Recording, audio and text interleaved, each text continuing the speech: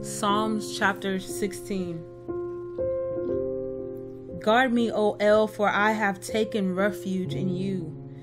I have said to Yod-Heh-Vav-Heh, you are Yod-Heh-Vav-Heh. I have no good beside you. As for the Quodashim who are on the earth, they are the excellent ones, in whom is all my delight. The sorrows of those who run after another one are increased. I would not pour out their drink offerings of blood, nor take up their names on my lips. Yod-Heh-Vav-Heh is the portion of my inheritance in my cup. You uphold my lot. Lines have fallen to me in pleasant places. Indeed, a good inheritance is mine. I, Baruch, Yod-Heh-Vav-Heh, who has given me counsel. My kidneys also instruct me in the nights.